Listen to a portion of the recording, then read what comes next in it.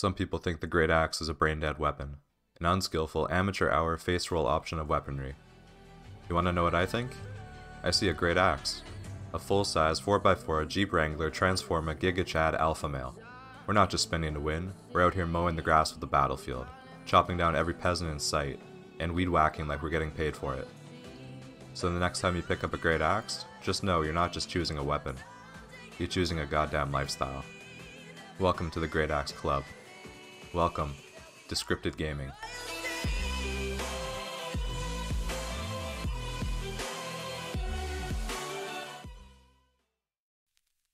Hey guys, welcome back to Project Black Zone Episode 2.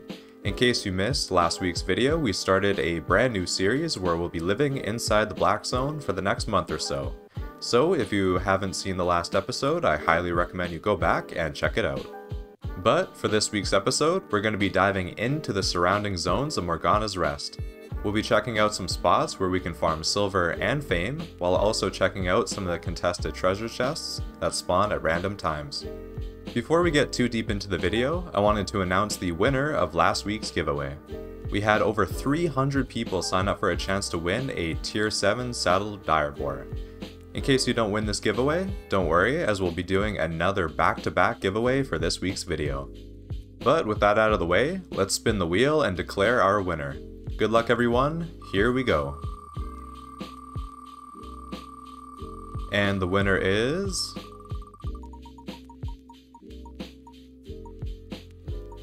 Tron. Congratulations my friend, you have won yourself a Tier 7 Saddled Direboar. I'll be adding you in-game to trade you the mount, so please keep an eye out on your friends list. And for this week's giveaway, I wanted to give you guys a mount that will help keep you safe inside the Black Zone, which is why I'll be giving away a Tier 7 Pest Lizard mount. This lizard has two unique abilities, the first one being Toxic Reaction, which activates when you take damage. Any nearby attackers will be intoxicated with poison, causing them to run around aimlessly for 3 seconds. The other ability is Toxic Cloud, allowing you to shoot toxins onto the ground and causing enemies to again run aimlessly for 3 seconds. To sign up for a chance to win this mount, all you need to do is subscribe to the channel, like the video, and comment your in-game name in the comments below. I'll be picking a winner in next Sunday's video, so be sure to stay tuned for that. But without further ado, let's get into Project Black Zone Episode 2. Hope you enjoy. Before we dive into the surrounding zones of Morgana's Rest, I'll quickly show you the build that I'll be using. During my time in the Black Zone, I've decided I want to level up my Battle Axe spec. So this is a fairly cheap Battle Axe build, which is designed for fame farming in the open world.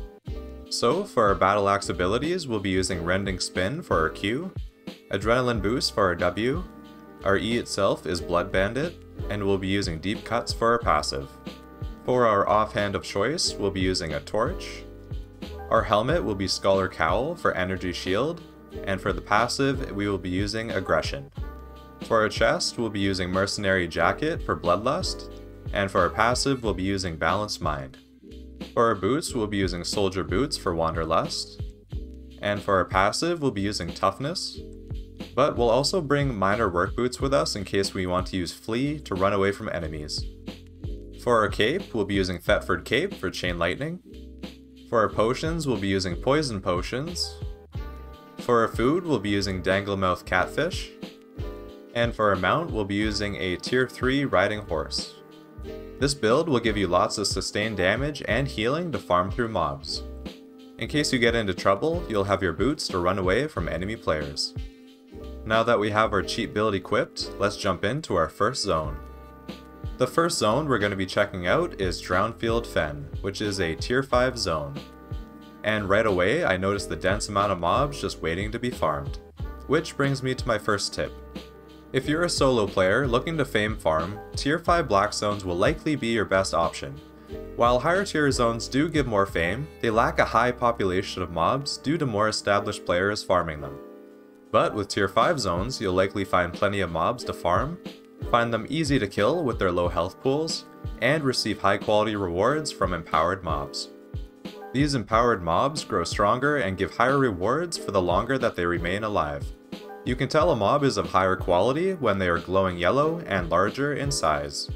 As you can see here, we take down this high quality unrivaled warrior mob, and receive 48k fame, 8k silver, and a bit of loot. Mobs such as these can be found quite often in tier 5 black zones. As I venture on, I find myself in Glacier Fall Pass and notice that a small treasure chest is about to spawn in. So I make my way over to see if I can take the loot. Lucky for me, no one else is around and I'll be able to take this chest without breaking a sweat. But sadly, the loot from this chest is nothing to celebrate, with the loot only being worth 45k silver, containing a couple of silver bags and famed tomes of insight. Feeling left unsatisfied from the small treasure chest, I set out to find some real quality loot, which is exactly what we'll find in the next zone, Drownfield Slough, with a large treasure chest spawning in just over 2 minutes. As I approach its location, I quickly realize that claiming this chest will not be as easy as the first one. With many players already in position to fight it out for the loot, I have to make a decision if I want to take the risk. As stated before, this build is not designed for fights such as these, but it's a relatively cheap set of gear to buy, so I figured, what the heck. In the name of the Great Axe Club, let's get it on.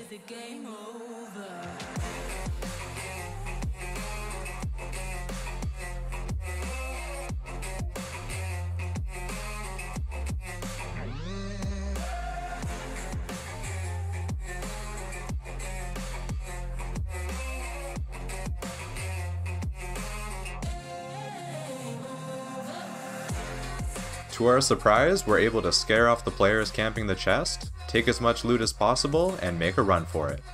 This player attempts to stop us from getting away, but lucky for us we have our minor work boots equipped.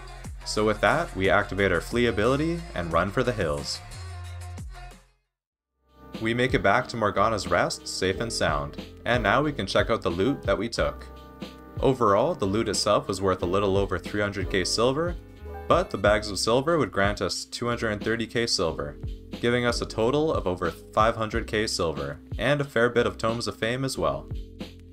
With that, we begin to sell the loot on the marketplace and make our way back out to Drownfield Slough. Traveling along the east side of the zone, I'm able to find some mob camps to clear.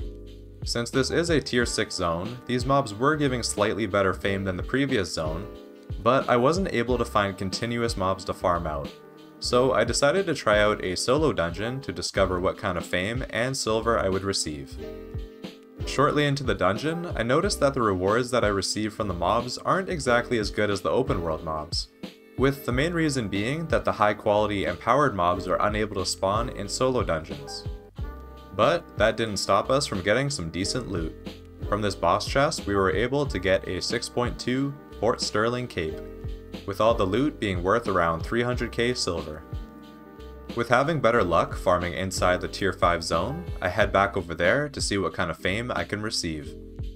But not long after, my fame farming is disrupted by a couple players looking for a fight. Lucky for me, I have my mount right next to me, so I'm able to mount up and run back into Morgana's Rest, which leads into another tip: keep within distance of your mount to avoid being ganked. After avoiding these players, I realize I'm not happy having been interrupted while peacefully fame farming. With that said, I decide to assert myself as a true axe player. I heal up, sell whatever items I had, and head back out to face these players head on. I scout the location where I saw them last, looking far and wide to seek my revenge. But this time I run into their entire guild, and almost die in the process. Which leads me to my next tip. There's strength in numbers, so choose your fights wisely. And that about wraps up episode 2 of Project Black Zone. Honestly, I've been having a great time living in the Black Zone so far. In this one session, I was able to make over 1 million silver, farm lots of fame, and find lots of action when it comes to enemy players. For the upcoming episodes, I plan on focusing in on PvP and different builds that you can run while in the Black Zone. If you have any other ideas for future episodes, be sure to leave them in the comments below, or join the Great Axe Club community Discord. I'll be leaving an invite link in the video description below, so I hope to see you in there. If you enjoyed today's video, be sure to give it a like and subscribe to the channel, as we upload new videos every Sunday. But that about does it for me. Be sure to sign up for the giveaway, and I'll see you all next week. Until then, take care and stay safe, everyone.